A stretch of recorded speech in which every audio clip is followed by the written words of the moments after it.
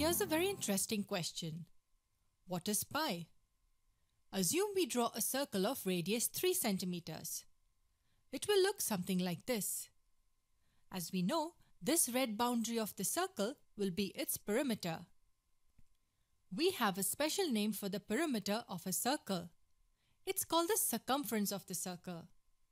But how do we measure the circumference of this circle?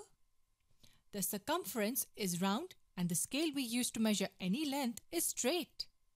It's simple. We just place the red line like this, like a straight line, and measure this length using a scale. This circumference of this particular circle will measure approximately 18.85 centimeters.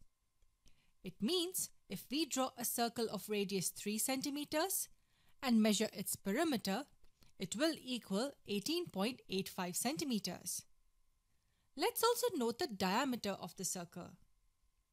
The diameter of a circle is 2 times its radius. So the diameter will be 2 multiplied by 3, which equals 6 centimeters. For this circle, these are the values we have for circumference and the diameter. Now let's draw a circle of radius 4 centimeters.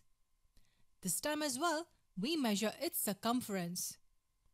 This red mark will be the circumference, and to measure it, we make the curved line straight.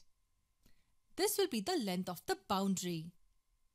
For this circle, we get the circumference as approximately 25.1 centimeters. The diameter will be twice its radius, which equals 8 centimeters. So we have the circumference and the diameter values for each of the circles. Now here's the best part. If we calculate the value of circumference by the diameter in the first case, we will come up with approximately 3.14.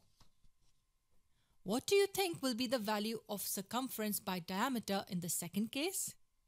Guess what? It will be the same, approximately 3.14 again. No matter which circle you look at, this value of the circumference by the diameter will always be approximately equal to this value. This value is called pi. Remember, both these values are approximations. As circumference by diameter equals pi, we can say that the circumference of a circle equals pi multiplied by the diameter.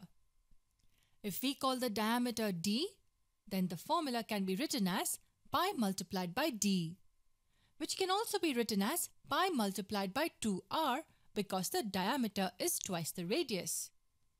So the circumference of a circle is written as 2 pi r. This is a very important formula as it gives you the value of the circumference even if you just have the radius of the circle.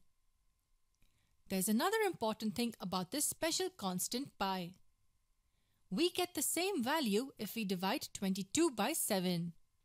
So the value of pi approximately equals 3.14 or 22 by 7.